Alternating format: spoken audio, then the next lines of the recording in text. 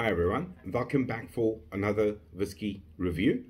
Still working my way through the Ardnamurchan virtual whiskey tasting pack, which has been just amazing so far. If you haven't caught the other two videos before this, which was their first ever single malt release and then a single cask whiskey and an unusual barrel. So I'm on to number 3 now out of the pack, which is an ex-Bourbon cask. And it's said it is Peated malt they've used for this one, with 30th of 7th 15. So maybe a 5-year-old or around there, but it is a single barrel, single malt cask strength whiskey at 59.2%. All right, time to find out what the Ardnamurchan can do with use of a single ex-Bourbon barrels. Ooh.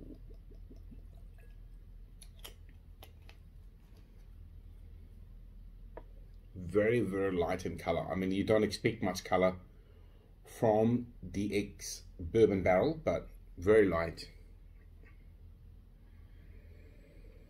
Very, very oily on the nose. Just keep this handy to make sure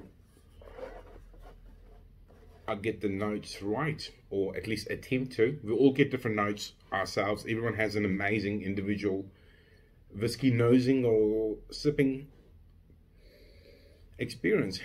Very waxy. There's the peat.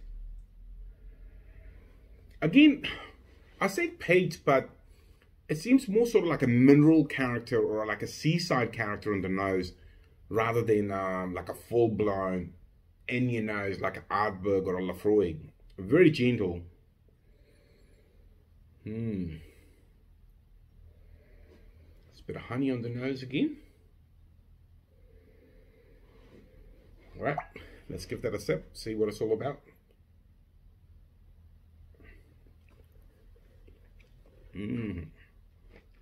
Wow. There is smoke all over my palate. It's just weird experience. On the nose, couldn't even really detect much of the smoky character, but on the palate, it is just amazing. My whole palate is just covered in juicy sweetness and smoky character. Really beautifully. It's not overpowering, but it is very, very rewarding. Really nice. I mean, it is a young single cask strength whiskey done in ex-Bourbon barrel, and this right now is reminding me a lot of these two English whiskey single barrels I tried from the English Whiskey Company. They're also Peated whiskey, and it's reminding me a lot of those two particular ones. But I would say this is a bit more on the sweeter side and a lot more rewarding in terms of sweetness intertwining with the smoky character.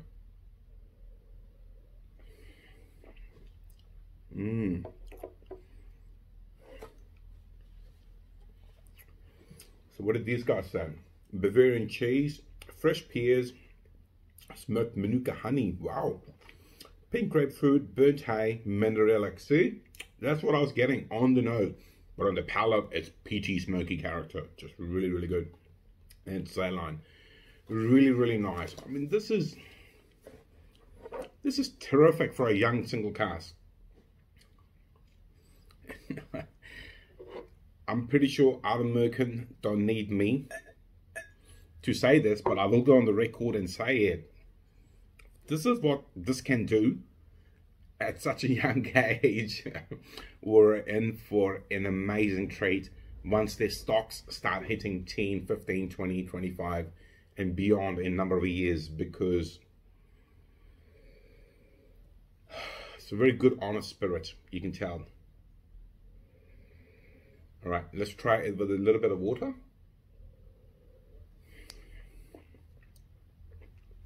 A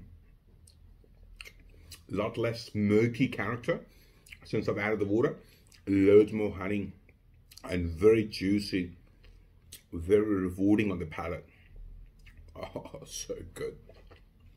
It's making me crackle. Wow, that's a terrific whiskey. And at no point, this is the second cask strength one I've had.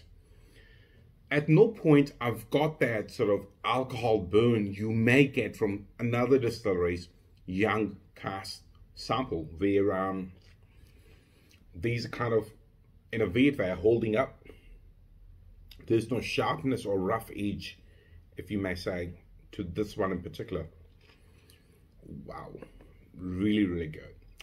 Well, if you're liking the content, please like, share, and subscribe. Otherwise, I'll see you in the very near future with another whiskey review. See you later. Bye-bye.